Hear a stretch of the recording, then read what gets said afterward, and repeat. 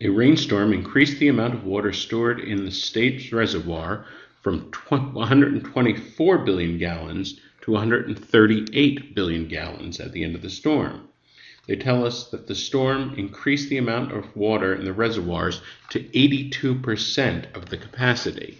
So in other words, this number right here, 138, that is 82% of the full capacity. So if we did that division, we could find out exactly what C is, what 1% of C is, and what 100% of C is. But these are numbers that are kind of ugly to divide, so I'm going to estimate a bit. I'm going to estimate this 138, that's very close to 140.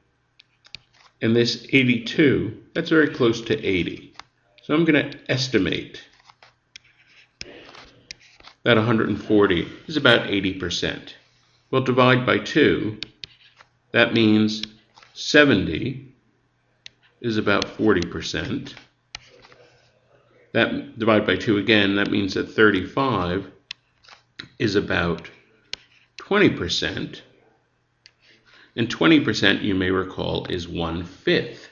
So if I multiply both sides by 5, then I'd get 175 is about 100% of capacity. So the question now is approximately how many billion gallons of water were in the reservoirs, were the reservoirs short of their total capacity prior to the storm. So before the storm, when there were only 124 billion gallons in there, we subtract,